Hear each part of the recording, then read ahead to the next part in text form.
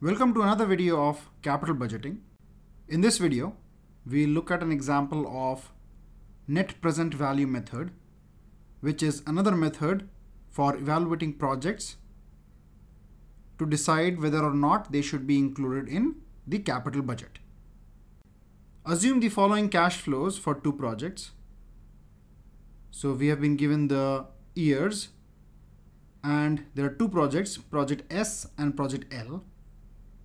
The initial outlay for both the projects is 1000 rupees, and the cash inflows for both the projects have been provided to us. Now assume that the cash flows are occurring at the end of each year. Find out the NPV or net present value for these projects if the cost of capital is 10% for both the projects. I have been using the same example for other methods also, like payback, discounted payback, and so on. The idea is that you will be able to easily compare and contrast these methods while the data is the same. So let us first draw the time scale for both these projects.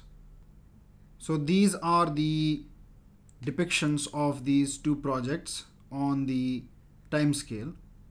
The outlay or the investment is shown with a negative sign because this is money coming out of our pocket, whereas the cash inflows are shown with a positive sign because this is coming into our pocket. The cost of capital is 10% for both the projects. So let us first consider project S. So as we are considering project S first, I have drawn the time scale again. Now we have to find the net present value. So basically what we have to do is first we have to find the present value of all the cash flows for the project, including the outflows and the inflows. And then we have to find the net value of all the present values of the cash flows. So basically, if we have already considered the negative sign for outflows and positive sign for the inflows, then we have to simply add all the cash flows to get the net present value. So the first step in finding the net present value is to find the present value of each cash flow, including both inflows and outflows, discounted at the project's cost of capital. So in our case, for project S, we know the cost of capital is 10%. Now, each of these cash flows has to be discounted up to this point here. So let's say this value is PV1.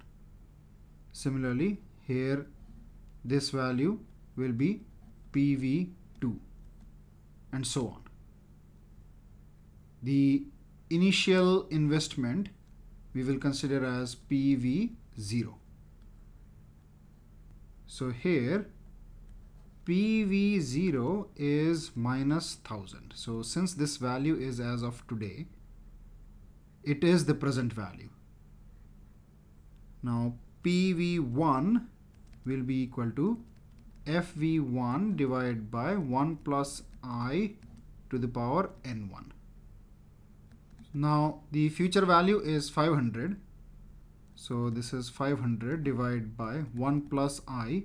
I is the discount rate, which is 10%. So this will be 10 divided by 100, which is 0.1 to the power N1, which is 1 year.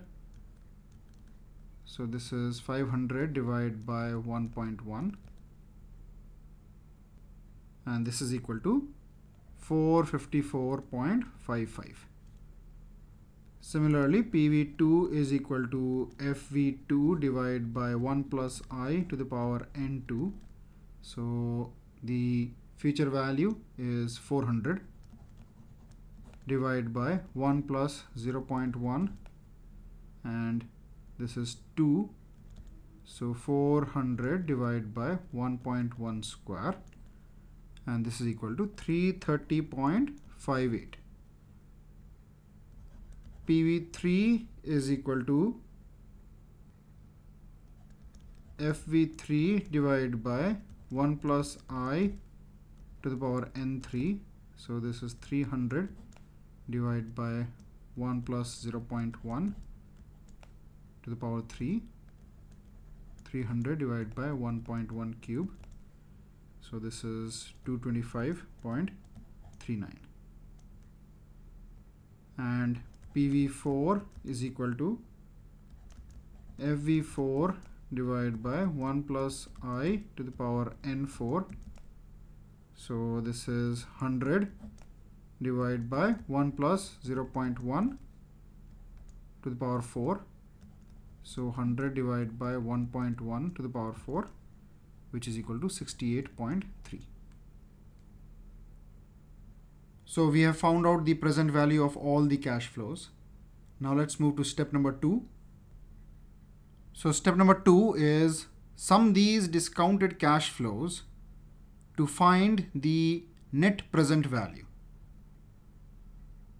So basically NPV is equal to PV0 plus PV1 plus PV2 plus PV3 plus PV4. So basically we have to sum up all these values.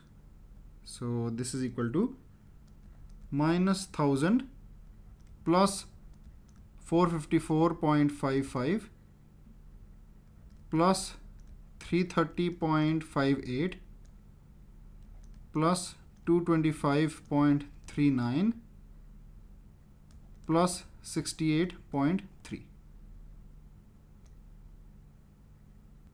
So this calculation comes out to be 78.82 rupees.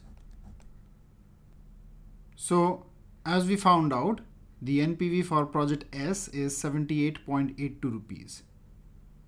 Now similarly, when we complete step 1 and step 2 for finding out NPV for project L, the NPV comes out to be 49.1 rupees. Now step number 3 says that if the NPV is positive, the project should be accepted, while if the NPV is negative, it should be rejected. This is because a positive NPV indicates that the project is profitable, while a negative NPV indicates that it is not profitable. Now, if you recall, the positive signs are given to the inflows, the cash inflows, while the negative sign is given to the cash outflow. So if the NPV is positive, then what it means is that the inflows are more than the outflows. Whereas if the outflows are more than the inflows, then the NPV is going to be negative. That means the project is not profitable. Also, if the NPV is 0, then the project does not generate any profit or loss. So basically the cash outflows are the same as the cash inflows. So it's neither generating a profit nor loss. Now, if there are two projects and only one of them can be selected, that is, they are mutually exclusive, then the one with the higher NPV should be chosen. So as we can see, in our case, both projects S and L have a positive NPV. So if possible, both projects can be accepted if they are independent of each other. However, if they are mutually exclusive and only one should be chosen, then project S should be chosen as it gives a higher net present value, and which in turn means that it is going to give us more profits. Now in this example, we use the formula present value is equal to future value divided by 1 plus I to the power n. However, we can also use the concept of present value factor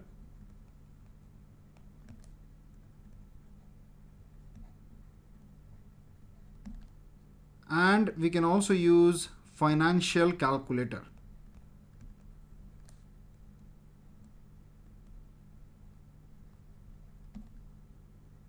You can refer to these methods in the video for fundamentals of calculating present value of an uneven cash flow. There I have discussed these two methods in detail.